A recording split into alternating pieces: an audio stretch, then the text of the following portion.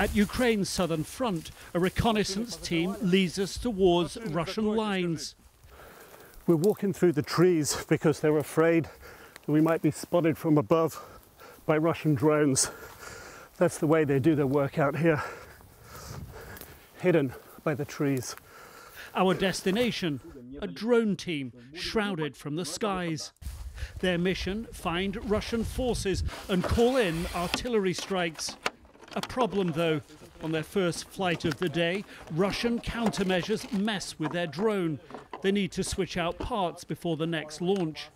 It's nearly impossible to fight off the Russian jamming signal, the commander says, but we have special devices to combat it. But as the drone launches, it lurches the wrong way, hits the trees. Not clear what causes the malfunction. There's a war within the war here, a high-tech war, a software dogfight in the skies above the battlefield. And a mistake by these drone operators can cost them their lives. Back at base, on a big screen, they scour the first flight's video. The detail's incredible. I mean, you can see exactly where the vehicles are in the trees. The operator, a 24-year-old former news cameraman.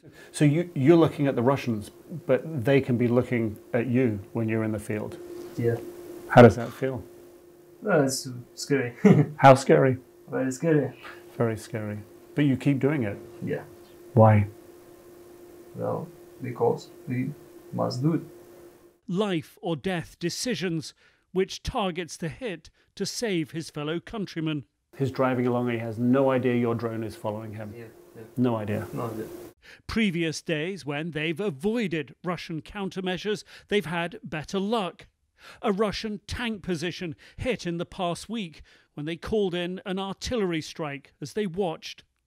Who wins these drone wars will help determine who dominates the battle space.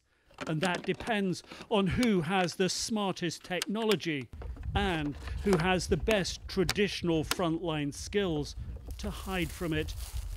Nick Robertson's CNN at Ukraine's southern front.